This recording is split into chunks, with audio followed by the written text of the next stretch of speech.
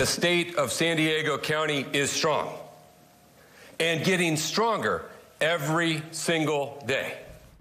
New tonight, County Board of Supervisors Chairman Nathan Fletcher gave an update on the state of San Diego County. He told hundreds of people in Mountain View tonight about the progress made while also unveiling new initiatives. Our Phil Blauer is here now with some of the highlights. Well, Kathleen, Chairman Fletcher says he's very proud of what the county officials have accomplished in the past year, despite all these ongoing challenges we've been dealing with. He says he's not going to let anybody or anything take us backward, choosing to fight forward instead. Speaking at the San Diego Continuing Education Center in Mountain View, the second-term chairman said that while county residents and their government cannot solve every problem, they can fight hard to drive progress every day.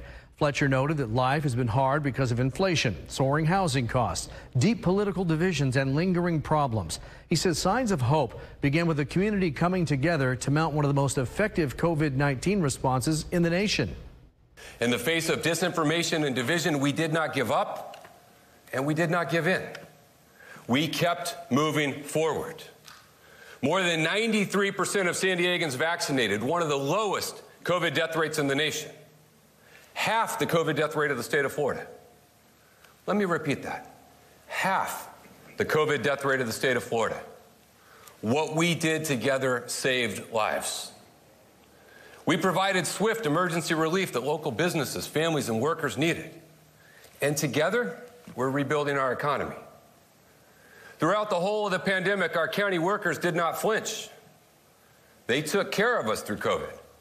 And now moving forward, we're going to take care of them. Fletcher announced several initiatives and programs, including a tent shelter for 150 homeless people, a new addiction treatment facility, exploring a living wage ordinance, hiring more veterans in county government, and overturning a county ban on project labor agreements.